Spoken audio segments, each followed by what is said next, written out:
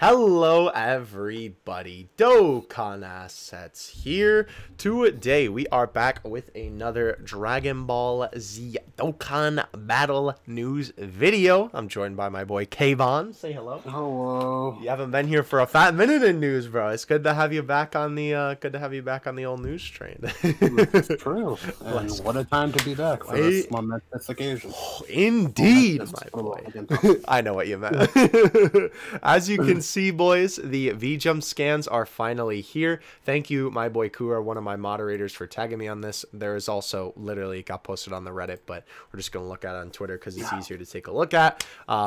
Crazy, absolutely insane stuff. So, of course, the biggest thing that I'm sure that most of you probably heard about last night, but I did not make a video on it because it was literally just text and it wouldn't have been interesting. I guess we would have hyper-analyzed what these guys could potentially be for an EZA. But regardless, though, yes, it does indeed say that LR Goku and Frieza are going to be getting an EZA.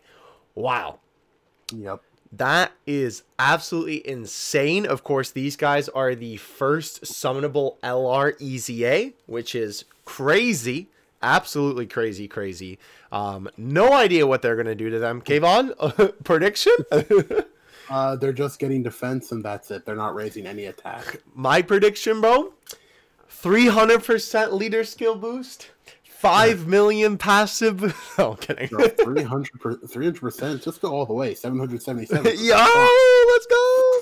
It is gonna be crazy to see though what they do for the leader skill because it's already so high. I honestly don't think it'll change, or it'll just go to 180. Yeah, we'll have to see. But then they mess with the theme of the sevens, you know. I mean, yeah, but it'd be like that. 277 bet. No way. Easy clap. I doubt it.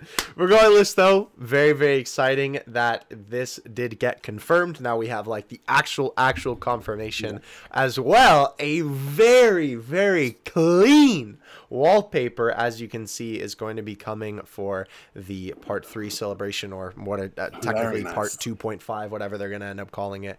I was curious about this actually because I was kind of confuzzled because last anniversary we got the Vegito versus Zamasu and the Gogeta versus Broly wallpaper, and I was like, bro, where's all the wallpapers to celebrate? You know that meme of the guy holding his coat and he's looking around and he's like, huh? That was me, bro. But yeah. So this is the wallpaper that we are going to be getting. Looks absolutely incredible. I cannot wait to get this. Very cool. This is obviously the scene where Jiren smiles and then he goes, oh! And then they start they start trying to beat each other down. So very awesome there. Definitely going to be having that wallpaper on for a fat minute. And the rest of the stuff here, which is number 1, is basically just saying that literally every single one of these free-to-play characters that we got during this anniversary are all going to be getting EZAs, which is awesome. Apparently, Fizz UI isn't from the same EZ area, though. Really? From what I've seen from people translating bits and pieces. Interesting. So it's going to be all of the rest of these guys, and then UI has his own? Or it could be UI Awakens from the Goku and Frieza EZA from their medals, possibly. Right. Isn't this an EZA area, though? No, that's a conventional EZA. Oh, interesting. I know that we did actually... Here, let's take a quick look as well. I know that Talon also did quote retweet this this original thing here. I don't know if Goresh has translated it yet. We'll check in a second. But Talon says it. So if I'm reading this correctly, Goresh triple check if I'm right. The 3 new units will EZA area, but Fizz UI Goku won't. But yeah. So it seems like that's also what Talon is getting from this as well. Funny enough, this was literally an hour ago, and then now we have now we have this beast right in front of us here. So that'd be really cool to see. Oh, by the way, Buhan for Legends. That's actually pretty cool. Free Buhan. Nice. And Piccolo Daima, which is also cool. But anyhow, yeah, so these guys are all going to be getting an EZA. Honestly, don't know what they're going to do for Roshi. Roshi's going to be absolutely busted if they give him any sort of attack. Yeah, because he's already really good. So it's going to be crazy. He's better than most summonable LRs, honestly. Yeah, like it's going to be insane. Honestly, too, The amount of love that the Universe 7 category has gotten this celebration is pretty nuts, if I do say so myself. Yeah.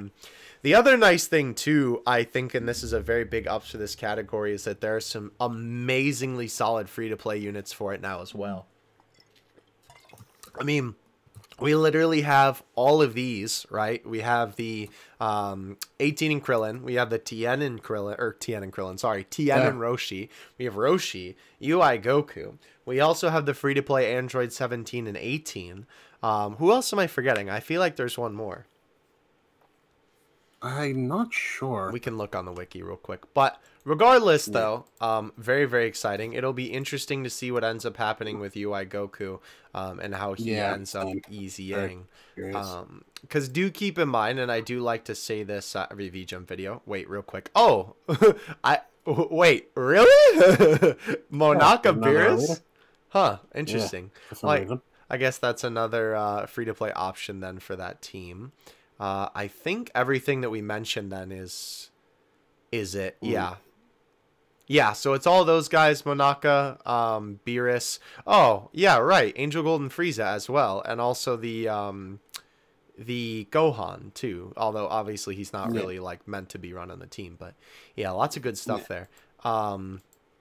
Keep in mind with V-Jumps as well. I know I like to say this every single V-Jump for people who are unfamiliar, because I know that sometimes I know that sometimes people are a little bit new to the V-Jump scans.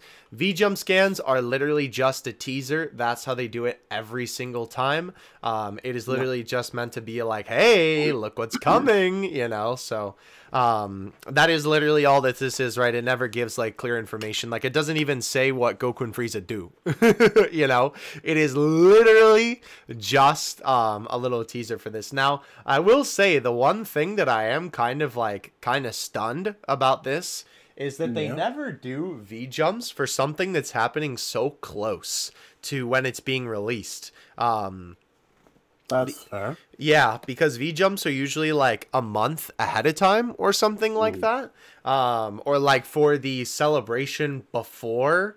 So like there's a current celebration going on in Dokkan, and then V-Jump drops, and then it's always the celebration after that. You know what I mean? Probably just because that anniversary hype. Right. Oh, of course. I mean, bro, you literally have like the hypest characters in the Tournament of Power represented on this one page.